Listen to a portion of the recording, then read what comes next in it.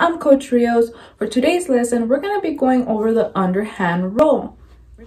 We're going to be using force for this lesson. Remember, force is a push or pull of the state of the motion of the body, but in this case, the ball.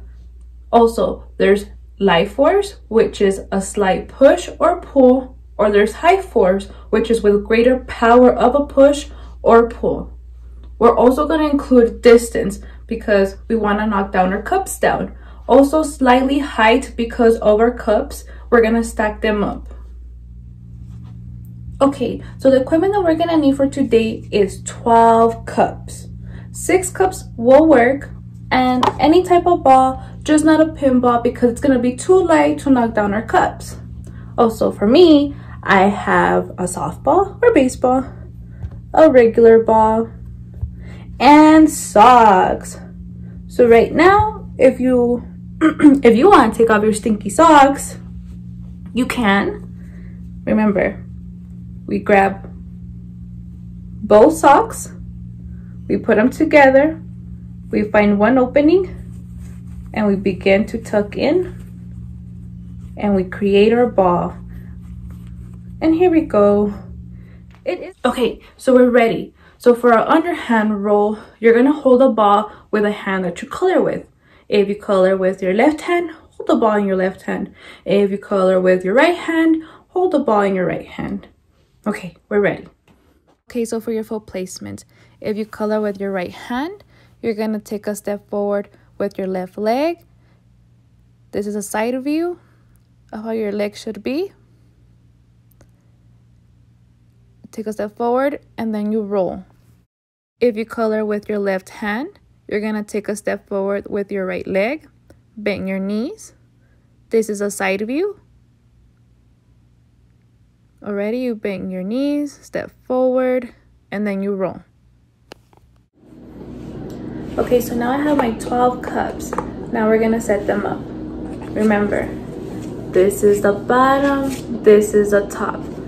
So bottoms will be placed down, only 3.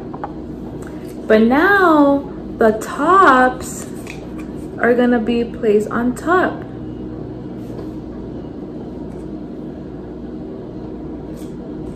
And we're gonna do this for all of them. Bottoms go placed down, tops are flipped over, placed on top, and then one in the front, the bottom goes placed down, and then the top is flipped over on top.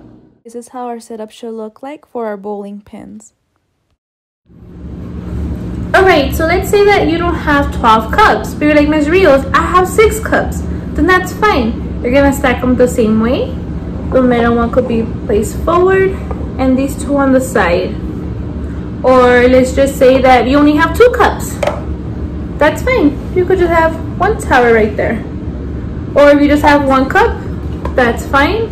You could just have your 1 cup there, and you could roll the ball and make sure it's knocked down. If we don't have cups that match or that are the same height, that is okay. We will just set them up in this format. Okay, I already have my setup ready. My cups are in 3, 2, 1. I'm in front of them. I take a step back. I have the ball on my hand with a color I color with. My left leg, I'm gonna take a step forward. My right one, I'm gonna bend my knees. My arm, I'm gonna swing back. Remember, force, arm back, and then we roll. Okay, so I already reset my cups again. I'm at the 1 step back. So what we're gonna do now, we're gonna take another step back. Same thing, left leg forward, bend your knees, bring your arm back, and then we're gonna roll, bring the cups down, and then again, after we reset the cups back, we're gonna take another step back. So this distance is pretty far now. Same thing, left leg forward, bend your knees, bring your arm back, and we roll.